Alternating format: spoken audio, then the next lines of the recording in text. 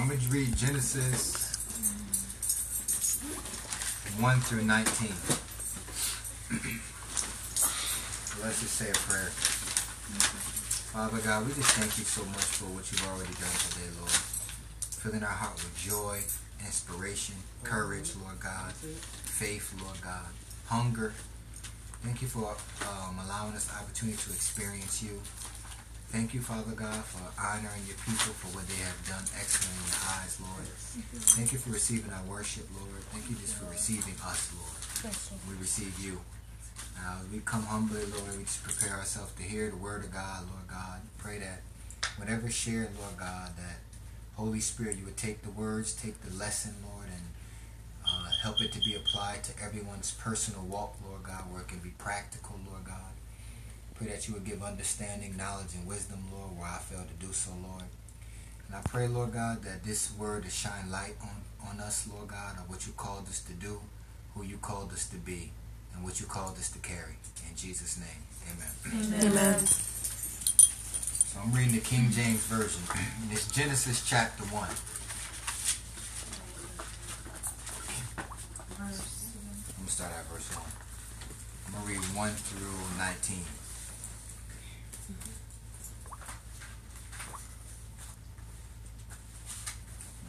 The focal point is going to be 14 to 19, but I'm going to read from the beginning. It says, "In the beginning God created the heaven and the earth. And the earth was without form and void, and darkness was upon the face of the deep. And the Spirit of God moved upon the face of the waters.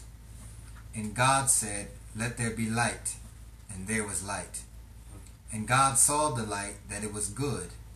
And God divided the light from the darkness. And God called the light day, and the darkness he called night. And the evening and the morning were the first day. And God said, Let there be a firmament in the midst of the waters, and let it divide the waters from the waters. And God made the firmament, and divided the waters which were under the firmament from the waters which were above the firmament, and it was so. And God called the firmament heaven, and the evening and the morning were the second day. And God said, Let the waters under the heaven be gathered together unto one place, and let the dry land appear, and it was so.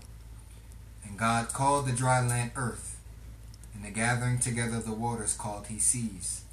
And God saw that it was good. And God said, Let the earth bring forth grass, the herb yielding seed, and the fruit tree yielding fruit after his kind, whose seed is in itself upon the earth. And it was so. And the earth brought forth grass, and herb yielding seed after his kind, and the tree yielding fruit, whose seed was in itself after his kind. And God saw that it was good. And the evening and the morning were the third day. And God said, Let there be lights in the firmament of the heaven to divide the day from the night, and let them be for signs, and for seasons, and for days and years.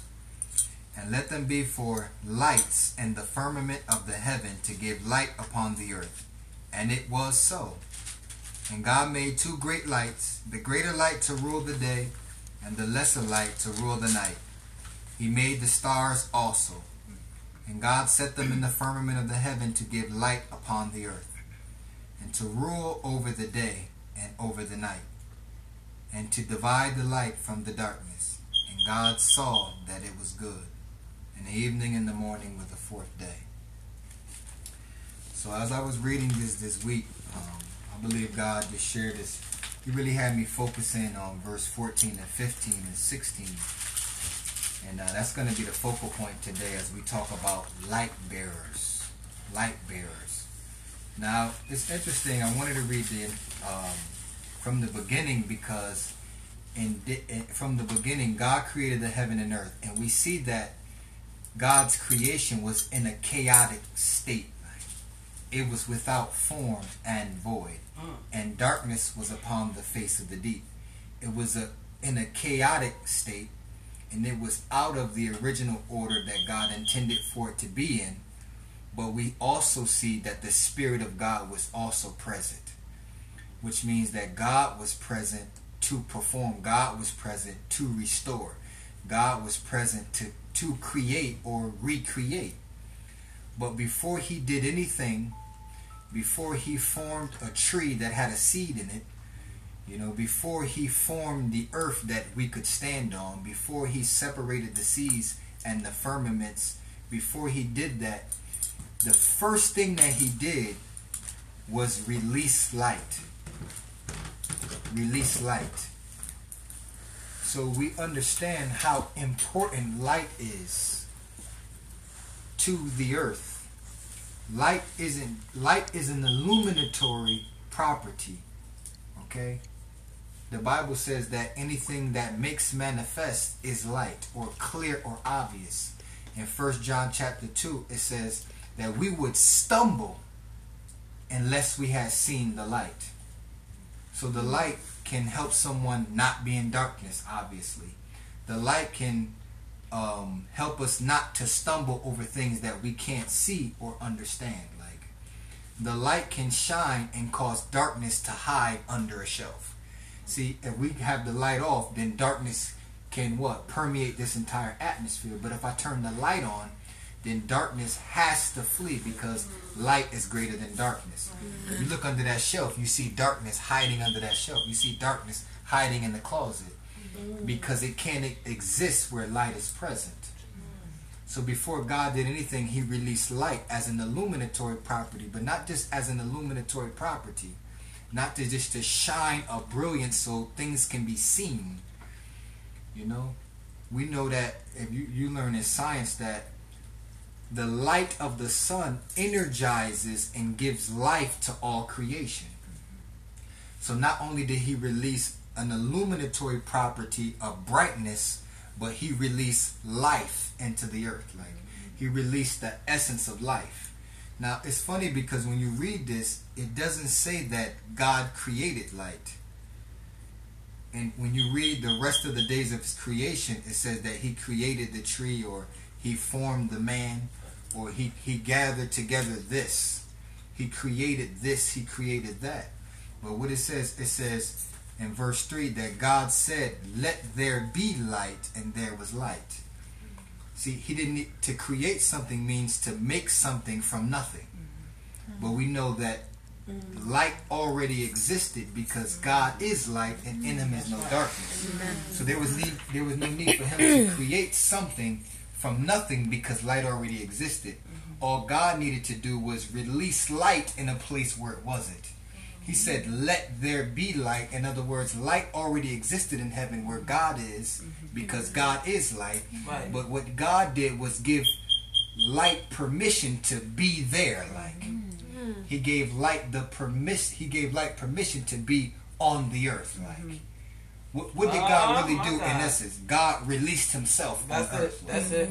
God said, no longer am I just going to be in heaven, but I'm going to allow myself to be on earth where the darkness is. Like, isn't that a blessing to know that God is not afraid of your dirty places? Isn't it a blessing to know that God is not afraid of the dark areas of your life? Yes. Isn't it a blessing to know that where things isn't formed or shaped properly, or there's void or lack in your life, that God is not intimidated? He's not afraid. He's not afar off. He's willing to get down and dirty into your mess and bring light into your darkness.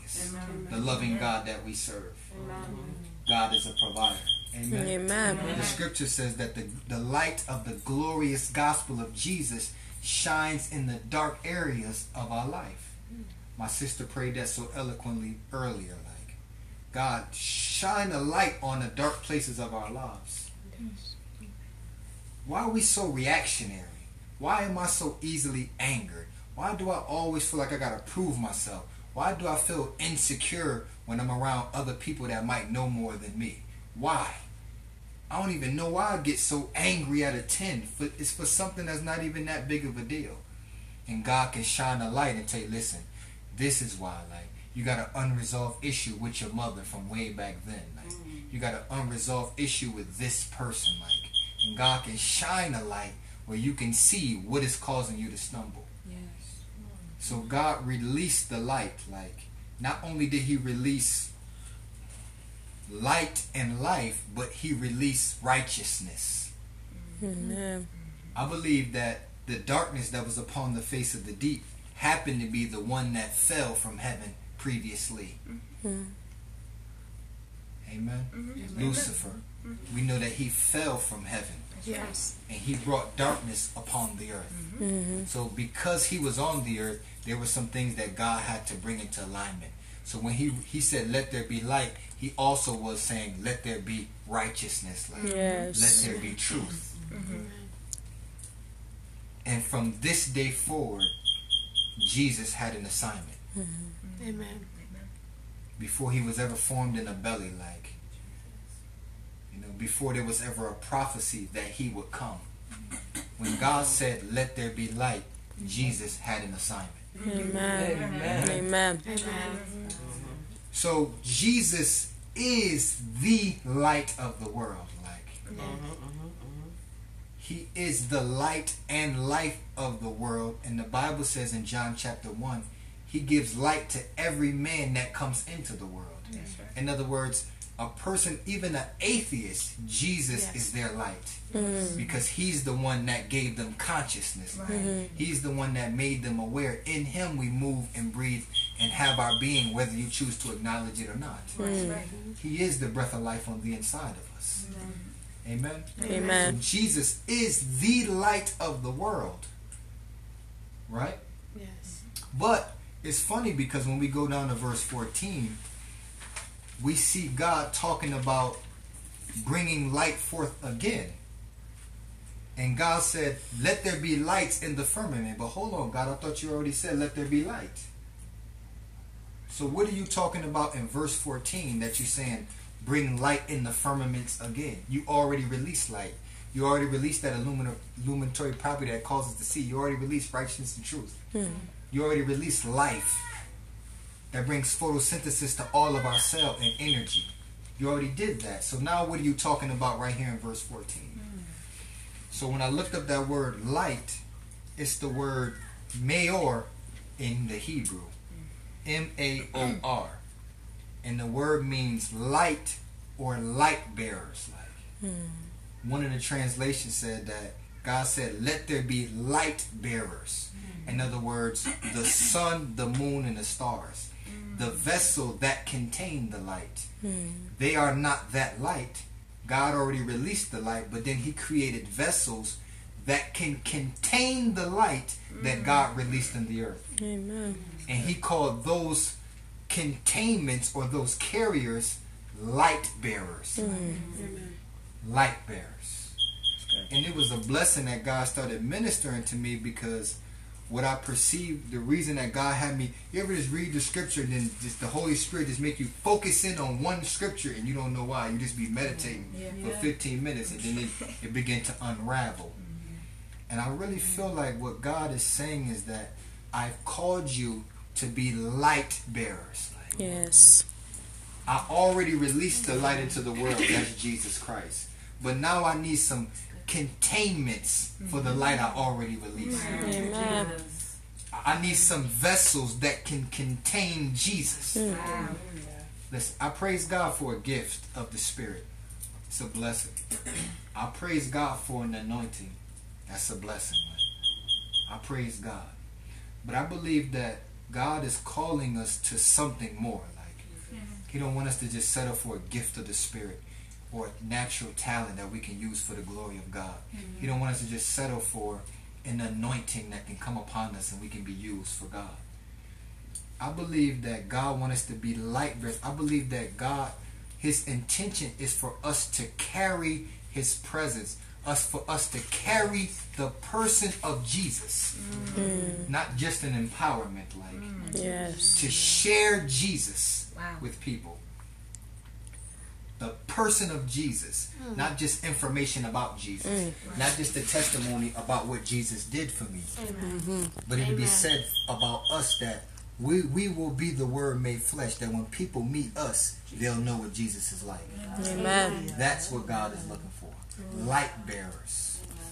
So I'm going to just talk a little bit about some of the key points that I got out of that about what a light bearer is. Luke 10, 21 and 22.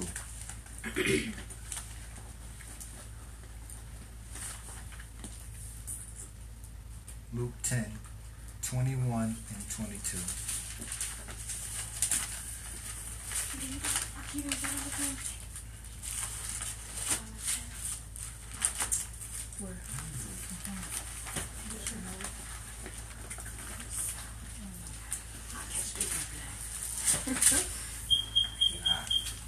Luke 10, 21 and 22.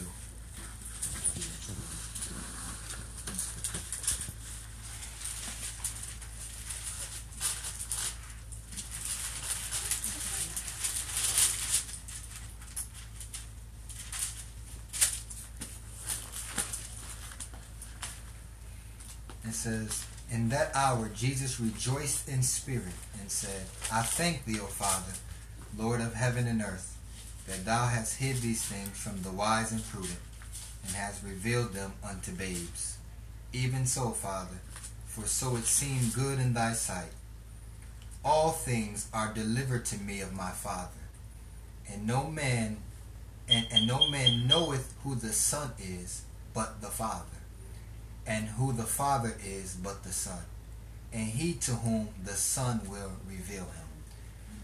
Praise God, the Holy Spirit had the children learn the scripture that Jesus is the way, the truth, and the life, and no man comes to the Father but by him. And in 1 John chapter 2, it says, you cannot have the Father without the Son. Why? Because Jesus said, I and my Father are one. Amen? Amen.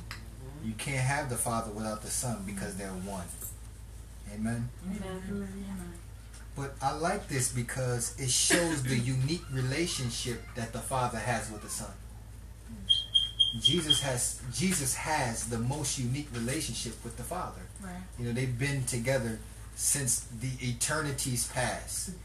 And Jesus like, man, nobody knows the Father like me. I've been in creation with him of all the worlds and all the universes from the beginning. I come out of his bosom. I'm the heart, the grace and truth of our Father. Nobody knows him like me. And listen what Jesus says. And whoever I'll reveal him to. Mm-hmm. This is why Jesus said, when you see me, you've seen the Father. Mm-hmm. Because God has purposed that I could reveal him to you. Now, we are the body of Christ, and we exist inside of Christ. So, you know, as Jesus had the assignment as a son to reveal the Father, so also we have that unique assignment. And I love this scripture because Jesus didn't say, nobody knows the Father like me. He used it parabolically because it can be used for any of God's sons. Amen. He said, nobody knows the Father like the Son, and nobody knows the Son like the Father. That means that nobody will know God the way you do. Yes. That means that each person that God ever created has a unique relationship with him that no one will ever have like that Yes. ever. Yes. That's how big God is. Amen. That out of billions and billions of people that God ever created, he never made two people exactly the same, but he made all these billions and billions of people in his image. Yes. But none of them are the same. That's how big the God we serve is. And it's amazing how God can spoil a child and make you feel like you're the most special child Yes. in the eyes of God. And nobody's favored by God. But everybody feel like they God's favorite. Yes. That's what this scripture is saying. You know? God will give you an experience and you like, man, you will feel like you got to tell the whole world because you want everybody to experience God like you know. You know? Sometimes we can get a little prideful there, you know? Because we like, listen, I got to tell you what God did for me. He'll do it for you. You know what I'm saying? But the blessing of it is God give everybody something unique. Like, you have a vision. You have a dream. You hear from heaven. You see an angel. Like, he give everybody these unique experience. And then you have the privilege to reveal that aspect of God that nobody's ever experienced. Amen. Nobody ever experienced that but you. Mm. And you have the opportunity to reveal that side of the Father. Yes. Come on now. That'd be a whole blessing. You understand? Amen. So Amen. as light bearers, The reason I said that because as light bearers, our ultimate goal is that we can say, when you see me, you've seen the Father. I'm not that light, but I'm a light bearer. I'm called to carry that light. Yes. I don't gotta take a flashlight and shine it on you like that, praise God. But if I just let there be light in me, Yes. then that light can have a life of its own and shine on you. Amen. Will you carry that light for the Lord? Yes. Praise God. Y'all already doing it, praise God. Amen. So the next point is Acts chapter 1 verse 8. It's just another scripture. Believe it or not, I'm almost done. Acts chapter 1 verse exactly. Acts verse 8. Jesus said, "But you shall receive power after that the Holy Ghost is come upon you." Has the Holy Ghost come upon anybody in here? Yes. Well, consider you've already received power. Amen. But you shall receive power after that thou be witnesses unto me, both in Jerusalem and Judea and Samaria and to the uttermost parts of the earth. You'll be a witness for me. What is he saying? You're a light bearer, like. Light bearers. You'll be a witness for me, like. Your witness will be me, like. Your witness won't be what you heard T.D. Jakes say, "I thank God for him." Your witness won't be what you heard somebody else witness about the angels, like. The witness you're going to share is Jesus himself on the inside of you. Would you let him do it? Amen. Amen.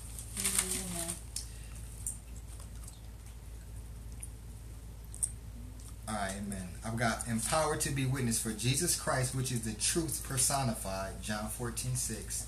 Truth is not just information, it's a person that gives light to the world. We are called to carry that truth. My next point, and this is all based on Genesis chapter 1 as well. Can you just read that back? Truth is not information. Truth is not just information, but it is a person. Jesus said, "I am the truth." So truth is not just information, it's a person that gives light to the world. We are called to carry that light and carry that truth. Truth personified. Amen. So, based on the characteristics of what it says in Genesis, I'm just going to revelate off of it. He said, "Let there be lights," this is verse 14, "let there be lights in the firmament of heaven to divide the day from the night." So the moon, the sun and moon and the stars, they carry the light that God already released, but their purpose is to divide the day from the night. Come on now. To cause separation. God said, put difference between clean and unclean, holy and unholy. Like. Come on now. And if we just carry the light, it's not something that we have to do. We try to separate, like, you know, somebody say something wrong, we try to separate for them.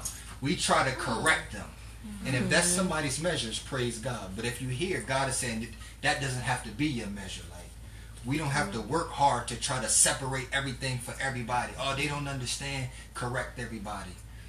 God's saying, I want you to carry something that's going to correct people in and of itself. Yes. Come I on, want you to carry Moses. something that the light in and of itself is going to separate day and night for somebody. Yes.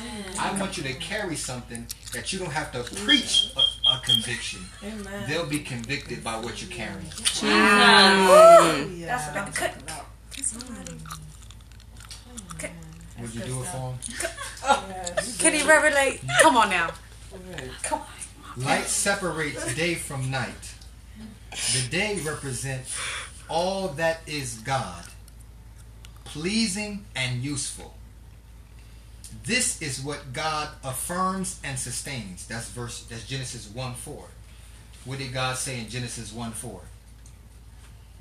Anybody have it? I got it. Genesis 1:4 says, "And God saw the light, that it was good. Yes. And God divided the light from the darkness, and God called the light day." So day represent the light, But God said that when he saw the light, that it is good.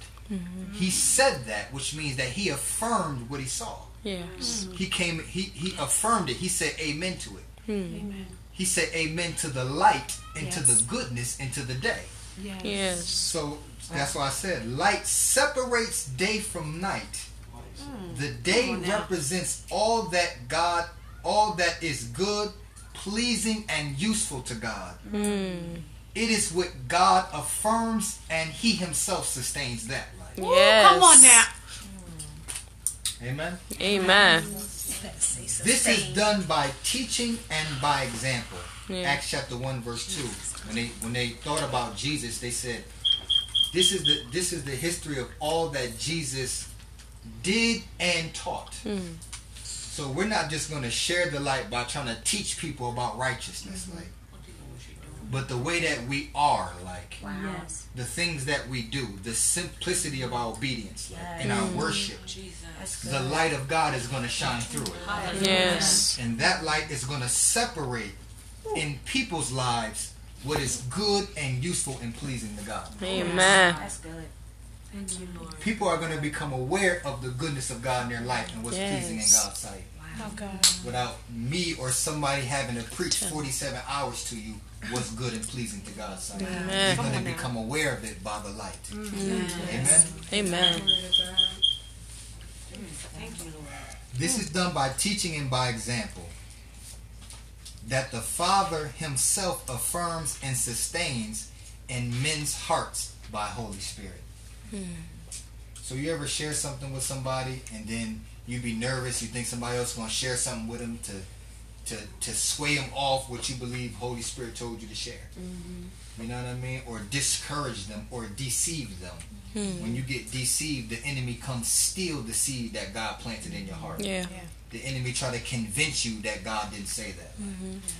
That's a deception. You understand?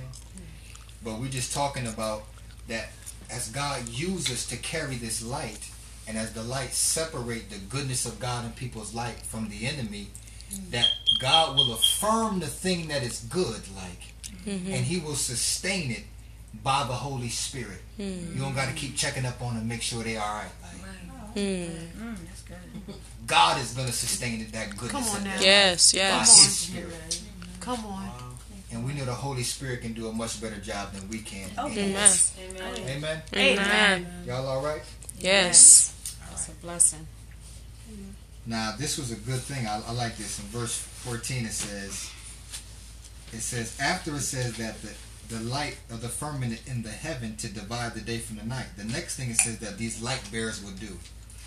And let them be for signs. Ooh, come. Notice he says, let them.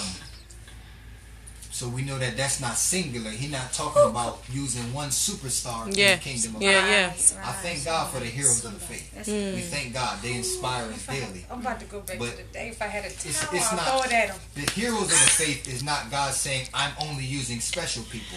The heroes of the faith are an example that God, I can use ordinary people. Yes. Yes. Yes. God want to use all of us. Come on now. He said that what? The light bearers, them. That means it's more than one. You understand? And let them be for what? Signs. Yes. So the light bearers are for signs. This is the note I have. Light bearers will be useful for signs. Signs are indicators.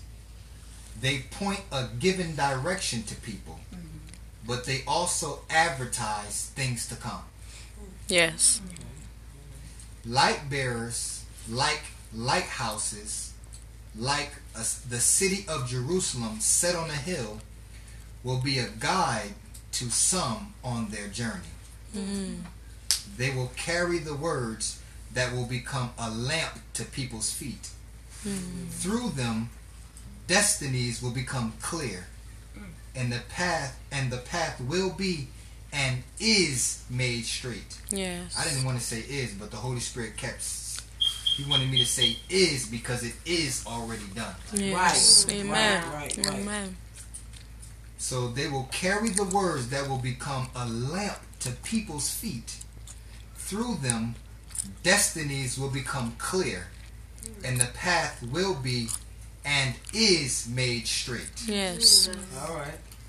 Light bearers are ministering spirits that help others navigate through wilderness and valley seasons to their promised place in God.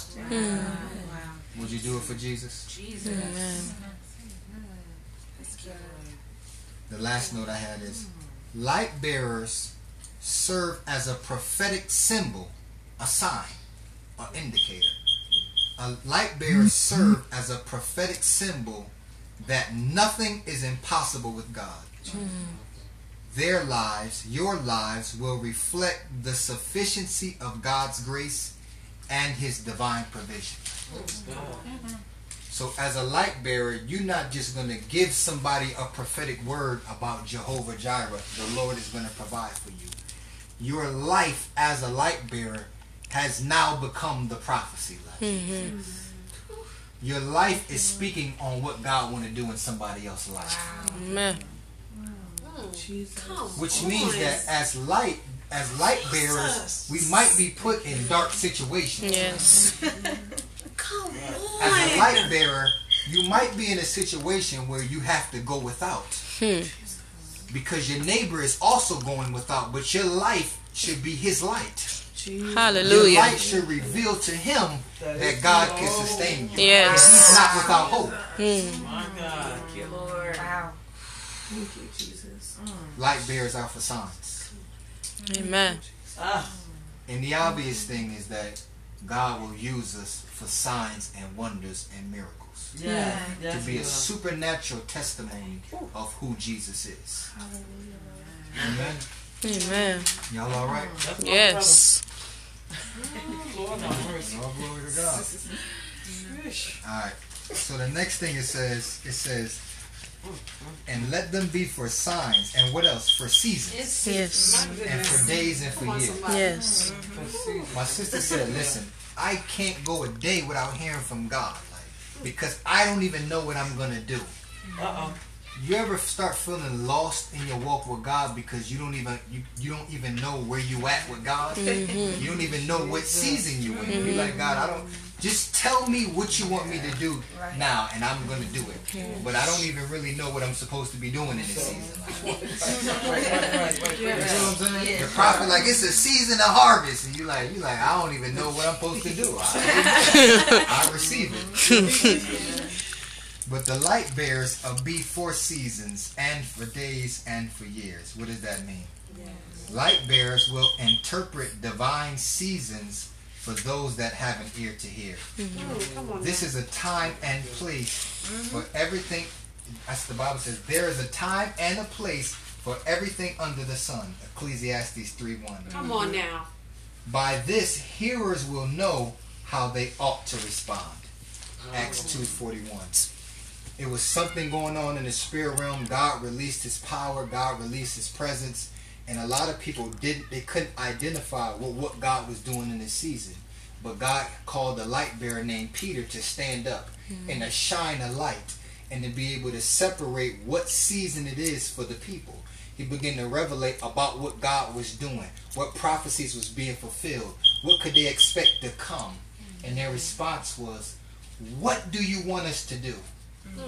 And Peter, under the leading of the Holy Spirit, was able to give them direction of how they should respond to what God was doing. May it be true in each and every one of your lives. In Jesus' name. Amen. Amen. Amen. It says, verse 16, and God made two great lights. It's my last point. Verse 16, last 2 points. And God made two great lights. The greater light to rule the day. And the lesser light to rule the night. Yes. And He made the stars also. Now, that's a prophetic revelation of the Father, Son, and the body of Christ. The body of Christ are as the stars. Jesus reflects the moon. Okay. And God the Father is the sun. Wow. We know that the sun is the essence or the source of the light that we experience Come on on now. earth. We know that the moon is a vessel that reflects light. The Wow. moon itself doesn't give off any light. That's right. Yes. That's But right. it only reflects the light of the sun That's right. in a dark place. Come on Yes, now. yes. Come on. God is light, and in him is no darkness, and he dwells in a place where there is no darkness. Yes. That's called heaven. But Jesus made a choice to be a vessel of light, Yes. to come into a dark earth, to be like the moon, to reflect the light of Father God from heaven into a dark earth. Yes. Wow. Amen. Amen. So I just had to share that revelation because it always was a blessing to me. But the interesting thing how does that relate to us? The first part I want to say is that light bearers are called to rule. He set these vessels of light to rule the day and rule the night. Yeah. So our purpose in the kingdom of God as light bearers is to rule the earth, not for God, but with him. Yes. That's right. Ah, that's Yes. Come on now. That's good. We're joint heirs. Uh-huh. And just as we participate in Jesus' suffering, like my sister shared, we want to be like Christ, but Christ hurts. You know? Last week, I felt so burdened in the morning. Like, after we had the last fellowship, I felt so burdened in the morning. And I started to try to pray it off. Like, God, give me peace. You take this burden. But then, as God been revealing to me about relationships, I thought about it different. I realized, because I was hurting, because I felt like the body is so divided over our personal preferences in God. We're so divided over how God taught us to operate. The Bible says it's different operations. Like, you know, you might have a gift of healing, you too, but you might operate totally different. Right. And to me, that's the beauty of God. Yes. There's Amen. no reason for you two to argue about which one do healing, right? Let's just praise God that people getting healed. Yes. Praise God. Yes. You know what I'm saying? So I felt hurt, like, dang God, why we can't just come together and love Jesus together? Like, I just felt like that, and I felt hurt, and I started to pray it off. But then, as I thought about my relationship with Jesus, I realized that he also be feeling the same way. I thought, dang, imagine how Jesus felt every day. The Bible says he loves that brothers can dwell together in unity. It's pleasing to God. And we can come together and be united. So imagine how Jesus feel that he died for us to be the body and we can't even come together. Oh, my Lord. So I realized that burden I felt wasn't mine. And I can't carry that burden, but I took a moment to share it with Jesus. Because we're in a relationship. If he can share the blessings and all his revelation, his wisdom, well, I can't take a moment and let myself be touched by his infirmity. Yes. We focus on how he touched by our infirmity, Wow. but can we take a moment and be touched by what he touched by? Like my sister was saying, like, and you used to always pray this and it blessed me. Can we ask God to break our heart for the things that break his heart? Yes.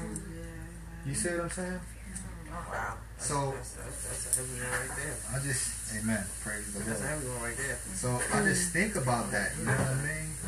And as we suffer with Christ, the blessing is that we'll also reign with Christ. Yes. That's what it is. That's what he So said. there's no occasion of pride. We're not reigning for Christ and we got all the authority. No. We're laboring together with God. That's the content of our authority. Because we're working together with the one that is authority. Yes. Amen. Amen. So we call to rule, reign, have authority, dominion over the light and darkness. All right.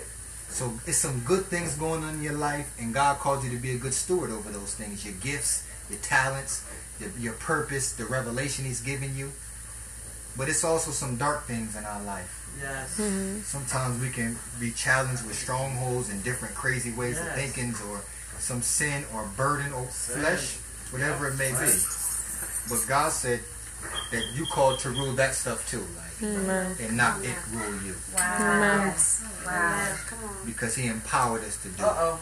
Amen. Amen. Hallelujah. And my last point, this really blessed me right here. about the greater light and the lesser light. Some lights are greater than others. God is the giver of light.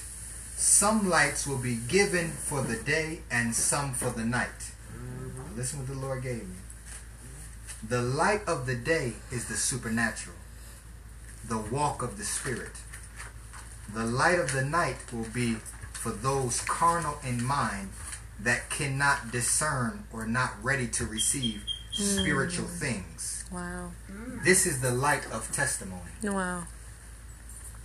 Both are great lights, but one is greater. So we believe in the supernatural power of God. Yes. To heal instantly, to deliver instantly. We believe in the power of Jesus. Supernaturally. We believe that. And we know that God has called us to walk in the Spirit. Not to glory in that we're supernatural, but God called us to be above and not beneath.